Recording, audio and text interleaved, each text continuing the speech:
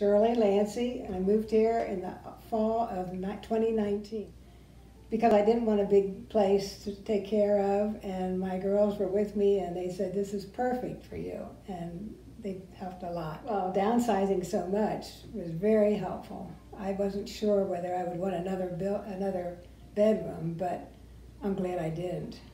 And my daughter's the furthest away, that when she comes from Georgia, I have a sofa bed, so I got that just so she could stay here.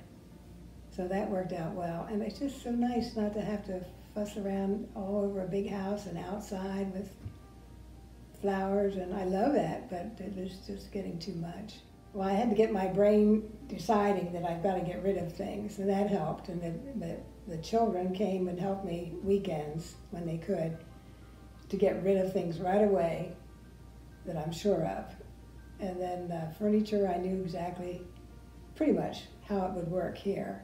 But it's just beautiful. Sometimes I sit and take a book and go out there and sit out there in the terrace, or a couple of group would get together and just have a chat.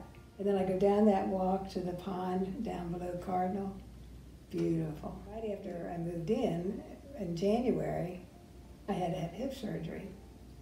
And I knew that, and I was glad for that because I'm closer and the kids don't have to worry about me. And I think I was really ready. I was tired, and it was getting more expensive to have people do everything for me, and so I don't have any regrets at all.